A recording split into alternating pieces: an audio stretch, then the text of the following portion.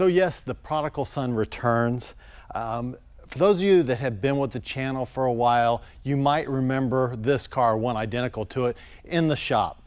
This actually was one of the very first vehicles that I bought when I really started collecting heavily. It's probably been about, I don't know, it was probably right around the time I started the channel, so maybe 7, 8 years ago, something like that.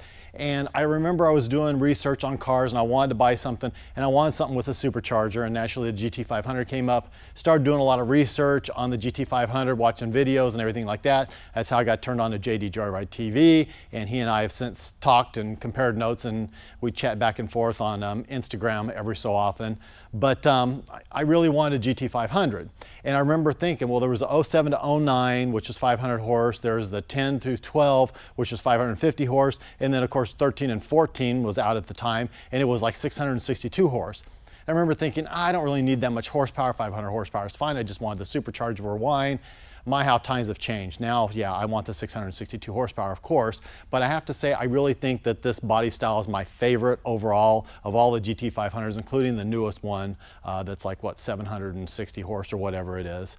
But I had a car identical to this, is what I'm trying to say. Long, roundabout way. I'm trying to tell you, I had a car identical, same color and everything. It was an 07, this is an 09. I think that one had like 25,000 original miles. This has 36,000 original miles. And it was pretty stock when I got my 07, and I ended up like putting rims and tires on it. I ended up lowering it a little bit, same as this one has been lowered, and ended up doing some exhaust work, a pulley, cold air intake, a tune, and it made a very respectable 545 rear wheel horsepower.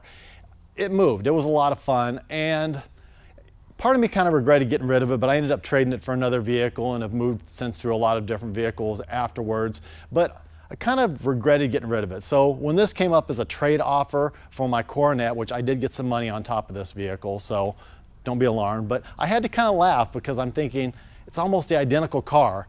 And when it got here and actually I took it around the block, I was like, wow, I kind of miss this car actually quite a bit. So, you know, I'm not going to walk you guys around the car. There's really not a lot to see. It is what it is. You saw in the opening shots as far as just kind of the outside and inside and everything like that. It's very clean, very nice. Everything works. So I think we'll just like do a cold start, hop in it, and go for a ride.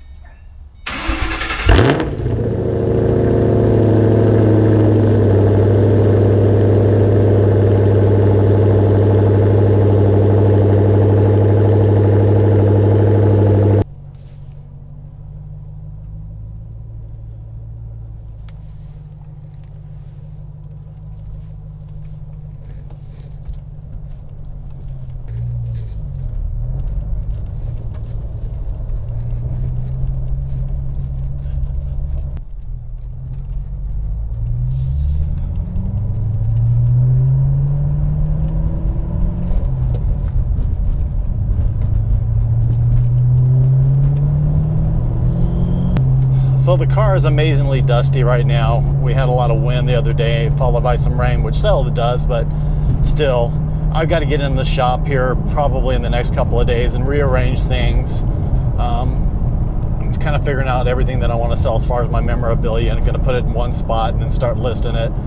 And then just kind of spread the cars out. I also want to get ready for Cars and Coffee, which I'm hoping to do in the month of March. But enough about that. Back to this car. So this car, I've only had it maybe a couple of weeks. I've taken it around the block like twice, so still pretty new to me. But these cars, even by today's standards, are respectable. 500 horse, I mean, it's like almost a 4,000 pound car, so it's not a lightweight, but it moves out really nicely. Of course, I'm very tempted to put my own touches on it, and I was thinking about, you know, like aftermarket supercharger, throttle body, different fuel system. Of course, then I'd want to do different rims and tires. Nothing against these rims and tires, but they're just not really my cup of tea. And I think this car needs like 19s or even 20s, which surprises me. I usually don't like 20s on anything, but I think they would work very well on this car. And then of course, like the stereo, I'd want to put like a Bluetooth unit in it and kind of set that up. But I don't know if I want to put that much money into this car. I've thought about it. Currently I do have it on Facebook Marketplace for sale.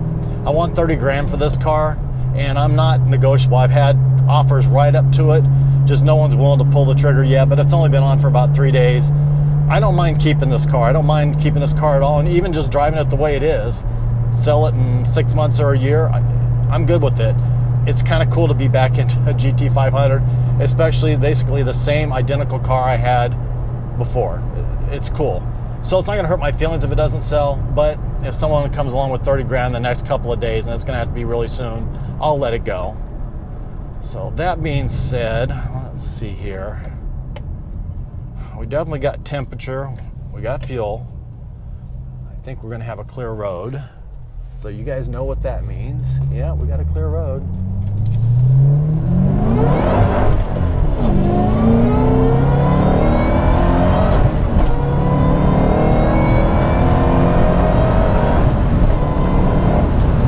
Oh yeah, she gets it. I mean, even for stock, she gets up and runs really, really nicely.